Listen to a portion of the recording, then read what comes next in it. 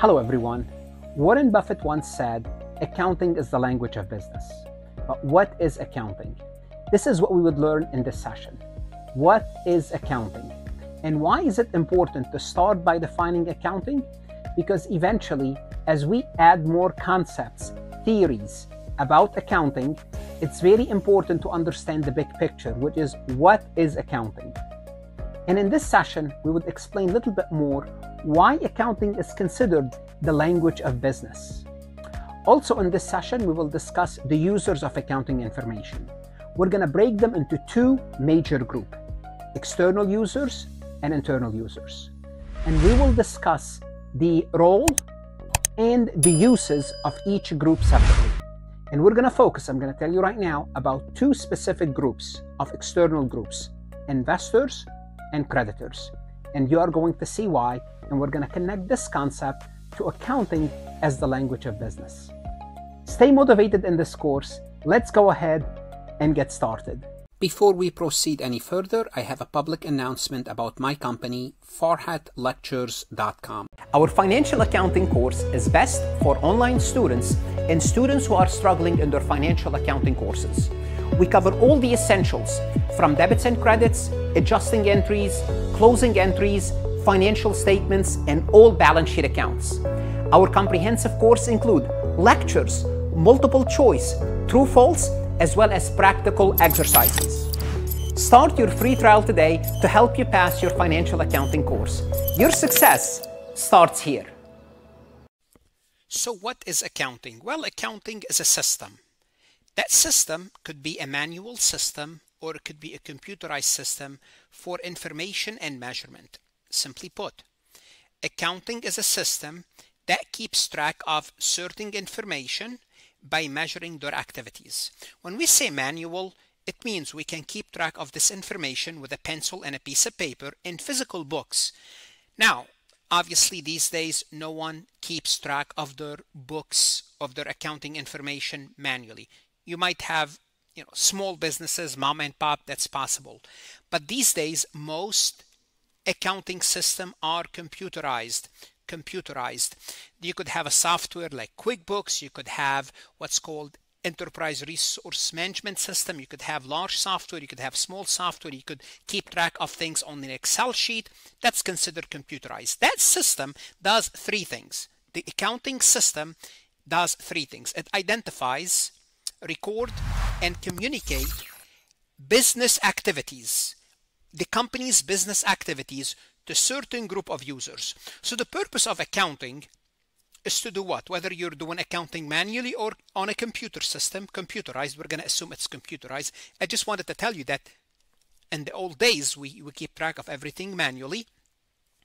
And this system looks at transaction, identifies the transaction, record the transaction, and communicate this transaction.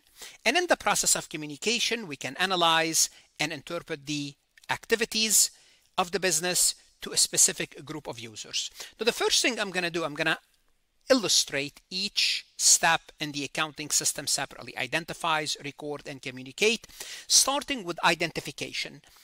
Identification involves recognizing economic event that is relevant to a business. What does that mean? It means when you have a business, you need to know what transaction and events that should be recorded. Usually, which transaction and event are recorded? Transaction and event are of financial nature, where there's an exchange, some sort of an exchange.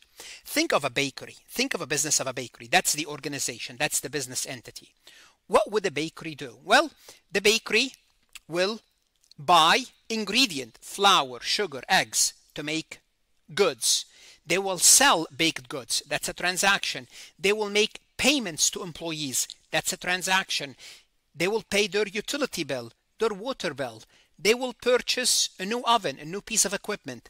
All these are what? All these are transactions. And the first thing we need to do is identify okay, is this a transaction that is relevant to the business? If the answer is yes, we identified it. What do we need to do once we identify a transaction?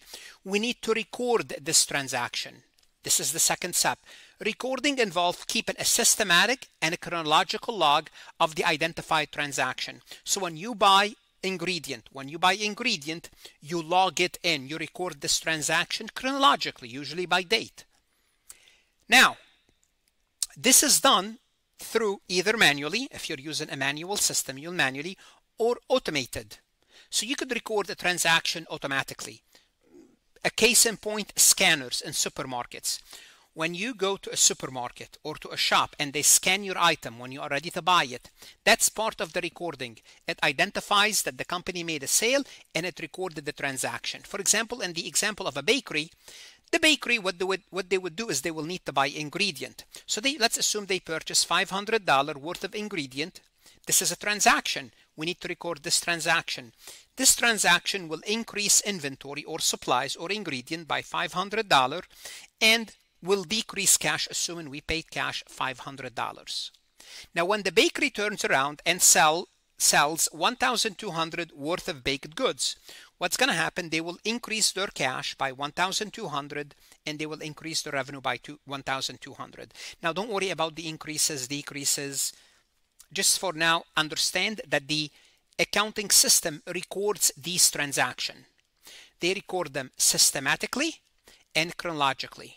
Systematically means there's a system that you will keep recording the transaction. Now, some transaction might have to be inputted manually, but most transactions are recorded electronically, automatically. Now, after we identify records, the accounting information system, and this is the most important part, the end product, is communicate this information. Communication involves preparing accounting reports such as financial statements. And specifically, for our purposes, for this course, we would learn about the income statement, where we would show revenues minus expenses. We would look at the balance sheet, where we will show assets equal to liabilities plus equity. We would also take a look at retained earnings, which is beginning retained earnings plus net income minus dividend. Don't worry about all of those. We're going to have a whole session explaining the financial statement. But in the financial statements, we communicate. We make a statement about the business, and we'll share this statement with users, sharing this information with stakeholders, people who wants this information, like the owners of the business, the managers of the business, investors, creditors. We're going to talk about the users shortly. So at the end of each month, the bakery prepares its financial statements. For example, to make this example simple, this bakery sold 1,200 worth of goods and the expenses were $500. We would know that this bakery made a profit of $700. So this is the part of the communication. Now, this is basically a semi-income statement. There's a balance sheet. We'll look at the financial statements later. But the point is, you would identify the transaction. You would record the transaction. Now, during the recording, you keep sales separately. You keep expenses separately, so you can prepare the financial statements. Then you communicate this information.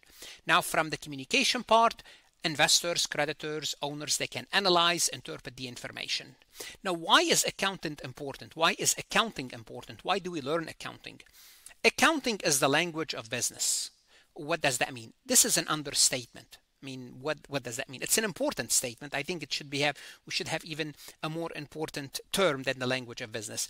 Think if you want to go to France and live there, or go as a tourist, or you want to communicate with French people, you need to understand their language.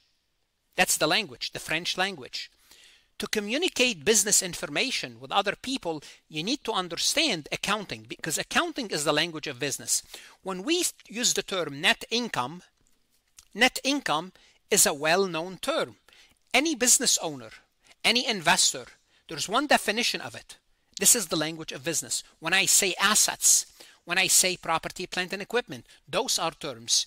Accounting is referred to as the language of business because it conveys data that helps in making informed decision. Users of accounting information falls into two categories: external users and internal users. But before we proceed into external users and internal users, I want to explain the importance of this language. So let me explain the importance of accounting. Let's not assume anything. We are all familiar with a company called Microsoft, MSFT, Microsoft.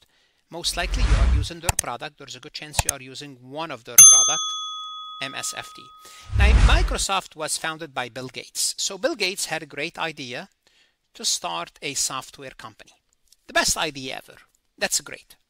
Now, Bill Gates, he can produce, maybe he can write, maybe it's going to take him a year or two to write the software. Then it's going to take him another 2 years to produce and sell and market, because he's by himself. So it's going to take him 4 years to do. So let's assume that's the case. Or Bill Gates go to investors and ask for, I don't know, $5 million, where he can hire other programmers, hire people to produce the software quickly, market the software, up and running, and expand and make this company worth $3 trillion. Now, when Bill Gates talks to investors, to people who with the money, so you have people with idea. So you have ideas here, people with ideas, could be Bill Gates, could be you and I, could be anyone, and we have people with money. The people with ideas, they need to communicate with the people with money. The people with money we're going to call for short investors. Now, how do they communicate with each other? They communicate with each other through the language of business, through accounting. So through accounting, Bill Gates can present his numbers. These are my profit, my balance sheet, my retained earnings, my projection for the future. This is how much money you can make if you invest with me based on these numbers. And these numbers, Bill Gates understands them and the investors understand them. Why? Because they're using the same language. Now, let's go back to users of accounting information. So who would use accounting information? We have two groups of users. We have external users and we have internal users. Now, when we say external in terms of the company, external to the company. Internal users, it means people who are inside the company. So we have external users, internal users. We're going to emphasize these two groups later on, shortly. But you have to understand, when we are dealing with external users, we call this accounting financial accounting. It's a term called financial accounting. And this course is a financial accounting course. When we are dealing with internal users, we use the term managerial accounting. It caters to the needs of internal users. Let's talk about each group separately and explain the role.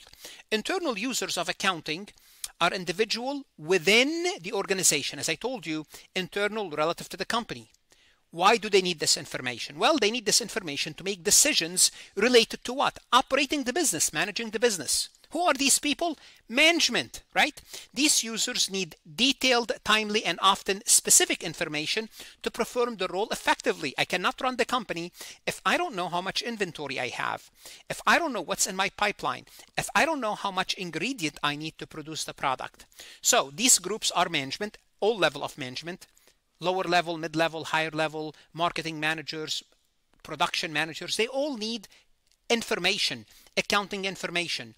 Employees, they need accounting information, total sales, so they know how much to produce. Internal auditors, the company might have auditors that make sure everything is running smoothly. They need accounting information. Board of directors, people who are in charge, etc. So those are called internal users. Now, obviously, these are internal to the company. Obviously, external users are what? External to the company. External users are individuals or entities outside the organization who uses this information, who uses accounting information to make decisions related to their interests in the business. Usually, who are we talking about? We're talking about two groups of people. I already mentioned one of them. Those are the investors. Investors are also called shareholders, are also called stockholders. Obviously, investors, shareholders, stockholders, the same thing. And the other group are creditors. Creditors are the people that lend money to the business. They give you money, but they lend you the money. They want their money back. Investors, they're in bed with you. Once you are an investor in a business, that's it.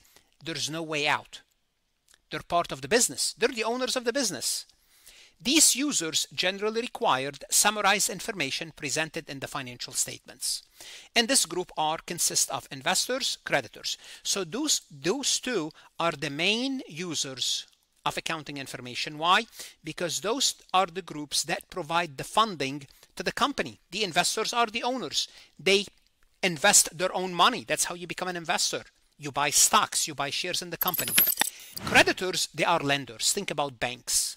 Are these the only external users? Not at all. You have regulatory agencies, you have tax authorities like the government, you have customers, you have suppliers, anyone that's outside the organization is an external user. Now, can you be an external and internal user at the same time? Of course.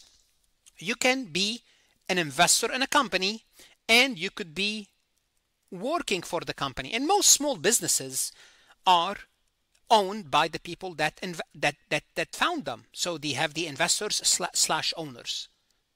So for example, Farhat Lectures, I am the owner and I work for the company. I'm an external and an internal user. So that could happen. But for the sake of illustration, we have to understand we have internal users and external users. And each part of these groups, they're interested in some information. For example, the government is interested in collecting their taxes. Regulatory agency or agencies, they are interested in making sure you are following certain rules and regulations. Customers, they want to know your financial health before they buy from you. Suppliers, same thing. Suppliers, they are outsider to the company. Now, suppliers could also be considered creditors because they lend you money. Now let's take a look at this multiple choice question from farhatlectures.com to reinforce what we just learned. Which of the following is an example of an internal user of accounting information? Well, is it A or B, investors and creditors? Those are the main external. You need to know this. Those are external users and those are the people that invest money in the company. Government regulators, government is an outsider. Company managers, you guessed it.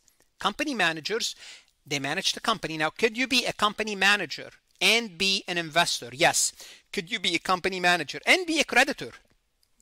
Yes, you can work for the company and also lend money to the company if you have money. Why not? If they need money, they would lend it. I would better off investing rather than lending if I'm working for the company, right? But the point is you need to understand the difference between internal users versus external users. Remember, external users, we use the term financial accounting or financial reporting. Internal users, we use the term managerial accounting. And both financial accounting and managerial accounting are courses you need to take as any business major. If you're an accounting major, you need to take more. And Farhat Lectures will have course for financial accounting. This is the course that you are taking now, and managerial accounting as well.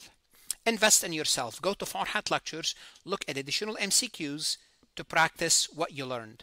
Invest in yourself. Accounting is important. Good luck and stay safe.